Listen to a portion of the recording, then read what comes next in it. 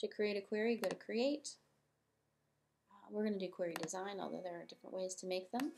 I want to ask the question, who are my gold level customers? So I'll need my customers table, add it, so it's in here, and then I can close this. I want to know their first name, their last name, and I'll of course need to check to see their level, if they're a gold level or not. Let's just see what would happen if we run this in its current form.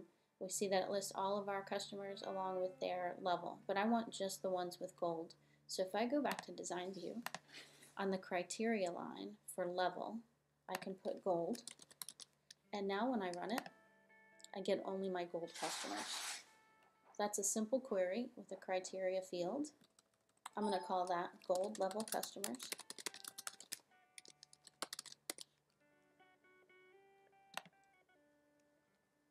Okay, I'd like to ask one more question. What are my most profitable items? Which ones sell the best? So I'll make another query. This time, again, I'll do Design View, but this time I'll need, let's see, product, but I'll also need my orders. Notice that I have a link between these, and you need that for making your queries. Make sure that whatever tables you have up here are linked to one another in some fashion, that they're related to one another. So I want a list of all the items that I've sold according to my orders table, and also their costs. If I run that, I see all the things I've sold, all the individual orders, but I'd also like to know how many I've sold of each, so I'll go back to Design View and include quantity as well. I would like to have that in front, so I'll single click, let go, and then click it again and drag till I have that line so it moves to the front of that. Okay, so I see I've sold 3 bow ties, 2 fez. Another time later I sold 1 fez, so really I've sold a total of 3 fez. I've really made like $60 off the fez, right? In order to find out how much I've made for each order, let me add a calculated field here, which will just be the cost times quantity for that item. So it's going to be, we'll call it gross. In math, I would just write gross equals quantity QTY times cost.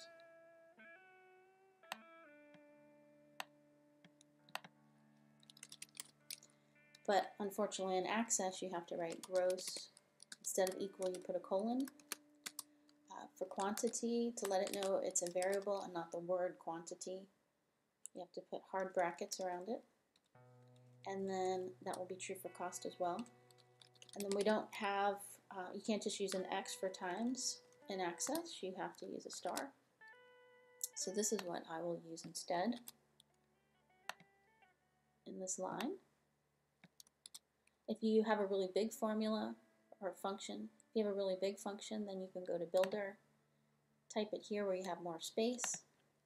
Whenever you're done, whatever you've typed here, when you click OK, we'll go down here. Now let's run it again.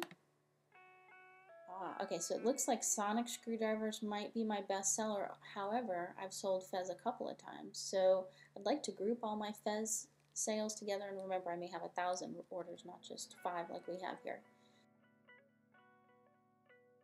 To group those together, I will click on Totals in Design View. It gives me this extra line, Group By. I want to group by the item. Remember, that's my fez, my TARDIS ornament. And then for quantity, I'll just sum those. So basically, this puts all the fez in one pile, and all the TARDIS ornaments in another, etc. And for those things in each pile, I want to add up the quantity and then the cost,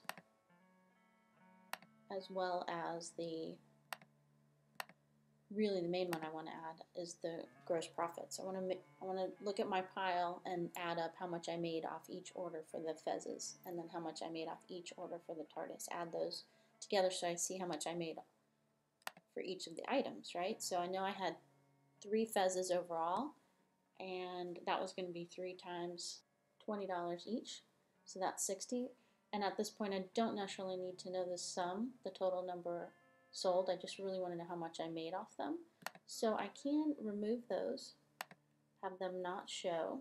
So click the checkbox for show on there for those fields. Now when I run it, I really just have the information I want, but I'd like the one that earned the most on top. So I can put that on the sort line for gross in descending order. And that gives me the answer I want. And I'd really like to save it most profitable items. And the last thing I'd like to show you is creating a report based on one of your query results. So you'll single click the one you want to make the report on, click create, click report. It doesn't look quite as nice as I would like it to look, but this would do the job. If I want to make it look more attractive though, I can click delete. I don't need that line, so I'll click and delete that. I don't really need the page number, click and delete. I don't necessarily need the date or the time. I don't necessarily want the alternating bands of color.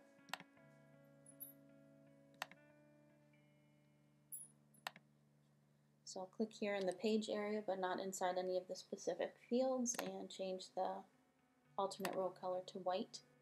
I don't actually like the boxes around these, so I might also get rid of that, make them transparent so you don't see them.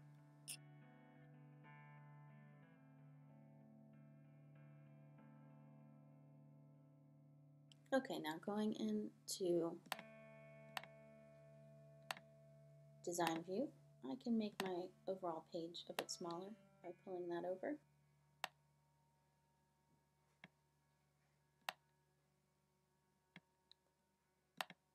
And I'm pretty happy with that. So that might be something I would turn into my boss. And I'll call that report most profitable items. You want to make sure you've closed all of the objects and have properly saved it if you have not already done so. If you have, it should have been saving all along, but if not, at this point you'll do a save as.